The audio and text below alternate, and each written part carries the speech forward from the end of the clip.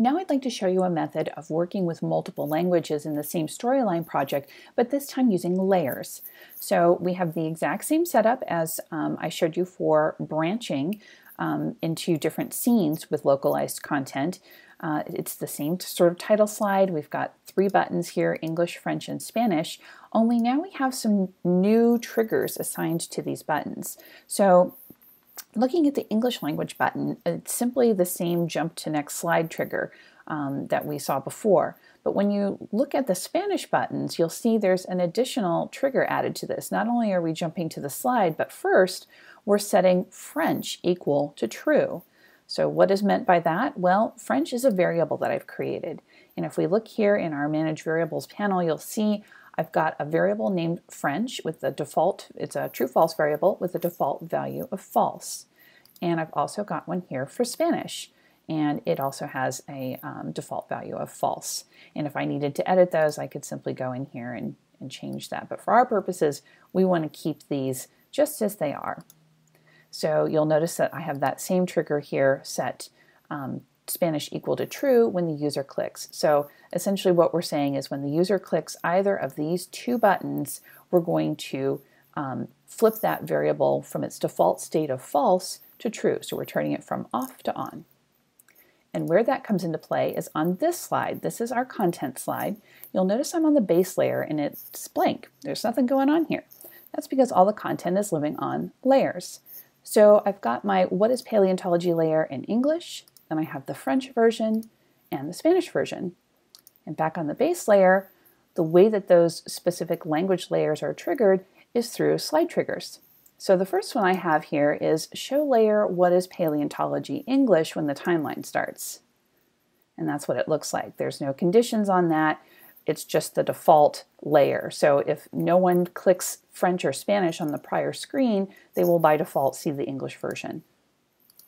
Now let's take a closer look at these other 2 slide triggers. This one says show layer Spanish when the timeline starts on this slide if Spanish is equal to true. So in other words, if somebody had clicked the Spanish button on the title slide and flipped that switch on that variable from false to true, the slide trigger here is going to notice that as the slide is loading, and it's going to show then the Spanish layer. Same thing here with French. We're going to show layer French when the timeline starts on this if French is equal to true. So pretty straightforward, just 3 quick little triggers to timeline triggers to set up. Not a big deal. Let's go ahead and preview this. And you'll see, for instance, if I click on French, we see the French version. Now, what if I wanted to change my language? And let's say I wanted to speak, or I wanted to read in Spanish. Uh-oh, looks like I'm still seeing the French version. So what do we need to do here? We need to add some triggers.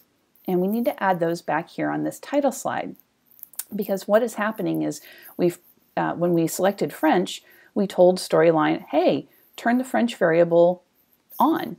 But we need something that tells it to turn that off again so that we can pick something different.